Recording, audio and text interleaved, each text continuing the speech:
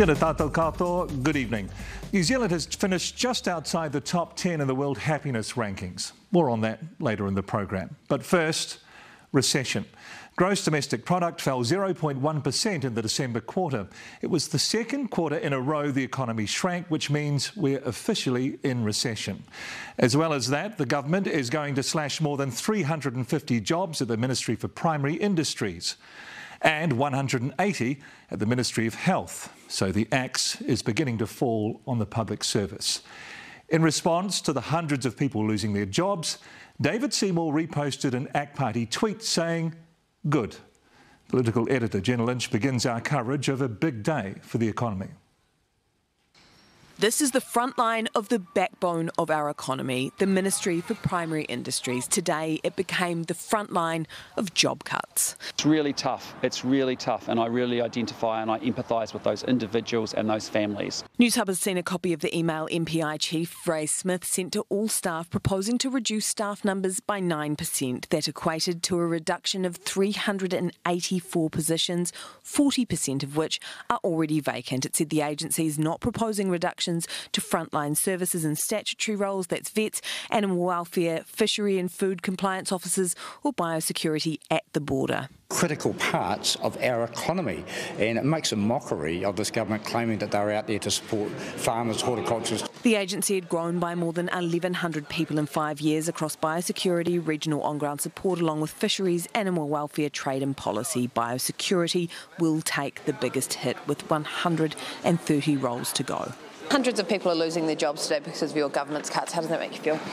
Well, my heart goes out to anyone who loses their job in any circumstances, but no government can live beyond its means indefinitely. As public servants were ushered into meetings to learn their fate, David Seymour was dancing on the graves of their livelihoods. Responding to the news on social media, ACT posted, "Good." It was reposted from David Seymour's account. People are losing their livelihoods and the first word that you can think of is good. I'm talking about a story where excessive government waste that's damaged every New Zealander's livelihood over the past 6 years is coming to an end, and that is good. So that's for David Seymour to talk to, but what I can say to you is, today, it is a tough day for people. Would you walk up to someone who just walked out of the Ministry of Primary Industries today and got told that they lost their job and say good to their face, or do you just bash it out on the internet? I would say it's good that the economy is rebalancing, but there'd be no need for me to do that. That would be an odd thing to do. Is it good for people to lose their jobs? It is good that our government is ensuring that resources go to the front line. But the Minister in charge of Mega Ministry, MB, hasn't sought any assurances the cuts her agency was today consulting on were not frontline roles. Have you, as a minister, sought assurances there will be no frontline roles going? I trust the MB management and the leadership to actually consult in good faith, and I believe that's what's actually happened. So you haven't asked for that information? No, I haven't. The Health Ministry also called staff in today to discuss job cuts. It told Newshub in a statement the proposed changes could affect just over a quarter of the ministry's positions. That's about 180 jobs. Our priority as a government is ensuring that new spending is prioritised towards frontline services and towards income relief for hard-working New Zealanders. Job cuts, the price to pay for tax cuts. Jenna joins us now. Kia ora, Jenna. So how much further are the government cuts going to go?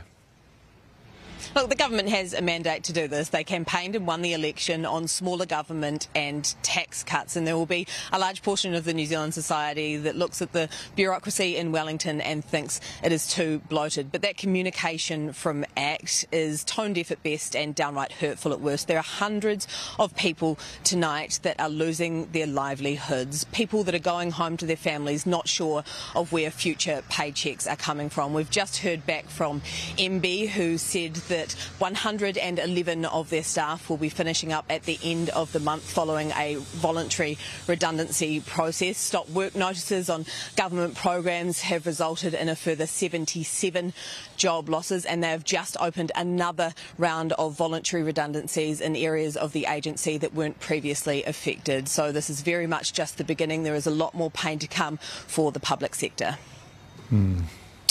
And Jenna, the government's announced it's ditching another piece of legislation.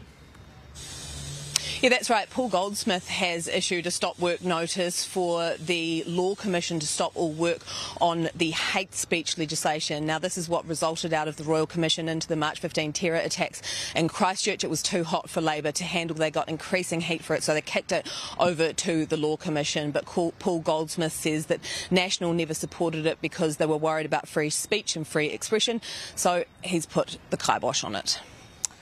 Jenna, tēnā koe.